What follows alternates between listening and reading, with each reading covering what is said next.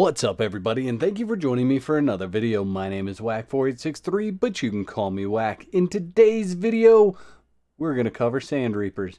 And why are we covering Sand Reapers? We are covering them because I have an out-of-date video on Sand Reapers on my channel, and I wanted to start the series again. So we're going to start with Sand Reapers, and we're going to go through all the pets. So if you have a suggestion for a pet that I should cover in a video, go ahead and leave that in the comment section below.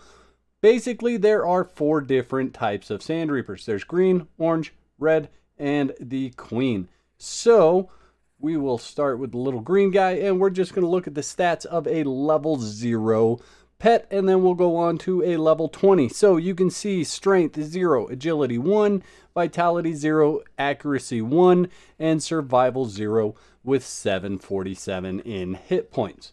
If we move on to the orange one, the same thing.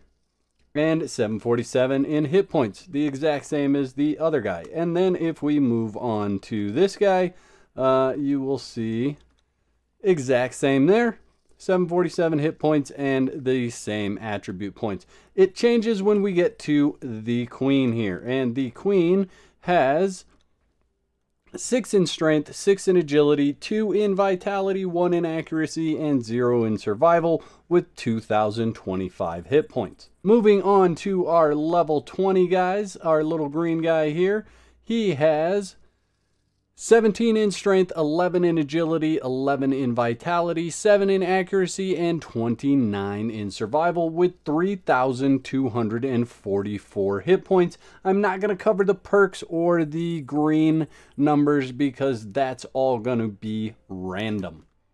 Moving on to the orange guy here, we have 15 in strength, 16 in agility, 19 in vitality, 10 in accuracy, and 19 in survival, 6,197 hit points. Moving on to the red guy, he has 10 in strength, 22 in agility, 17 in vitality, 10 in accuracy, and 24 in survival with 4,607 hit points.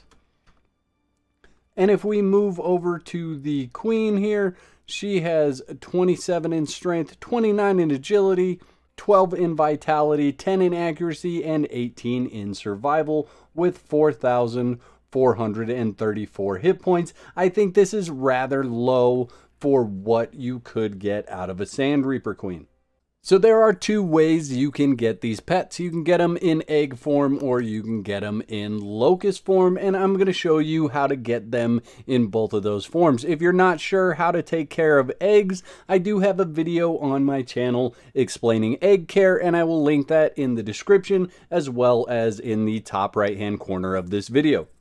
So the first place that we're going to go is where you get the Sand Reaper eggs, and we are out here at Flotsam. It is right here on the map. This is where we're at, and what you're going to want to do is basically run right up over here. You would climb this, and then get up into this area here. Now, this area is not friendly. They are hostile, so you will need to deal with all of the enemies that are here. And you have a handful of these black hand spy archers and fighters that you will have to clear out. But this is the guy that you want to talk to right here, Ignatius the Greedy, and you will be able to buy Sand Reaper eggs for 10 gold coins. The next location that we're going to is actually the Sunken City, so you're going to want to come to here on the map, right in that area there, and you have to interact with this boat. Once you interact with that boat, you are teleported out here to the Sunken City. So you can run all the way through the dungeon the way that you want to. You can go up through here, whatever you want. I am going to show you the quick way to it. So if we come down here and around, we are going to head to, I believe it's this one right here. Basically, if you follow the dungeon, you jump off in the water right there. And then we'll just swim down, and it is actually that one there. And the way you remember this one is it actually has this black smoke there that is noxious gas underneath the water. And you want to get to this point right here. With the gate, you open that up, you will have to kill this guy here.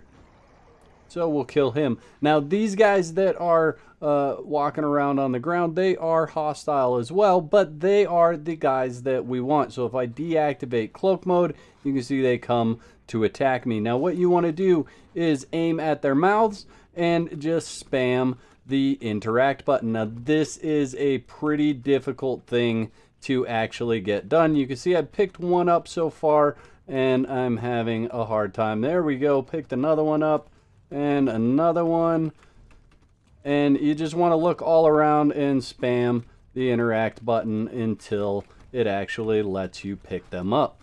And there you go, you can see that we have 5, 6, 7, 8 of them on us right there. So come down here with a bearer or in an encumbrance mode and take home as many as you want.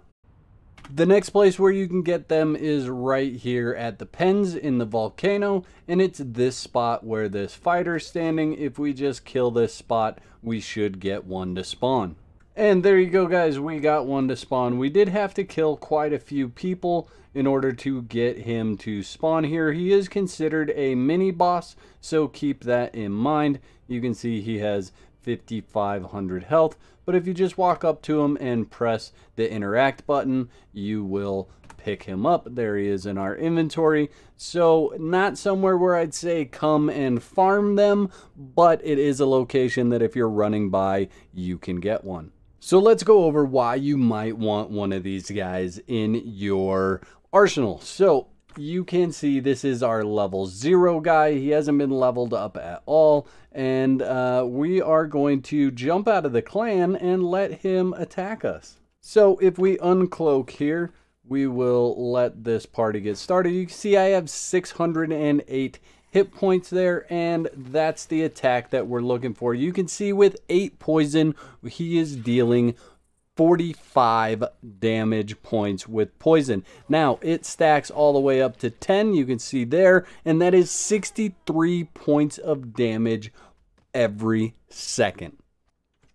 Now 63 points of damage every second is quite a bit. However, you can counteract that damage with potions or elixirs that rid you of poison. The other way that you can do it is if we take all of our points and we dump them into survival, and we're just looking to get to the 4th perk in survival. So as we click away here, there we go, the 4th perk in survival. I'm going to put some in encumbrance just so I can walk around with the stuff that I have on me.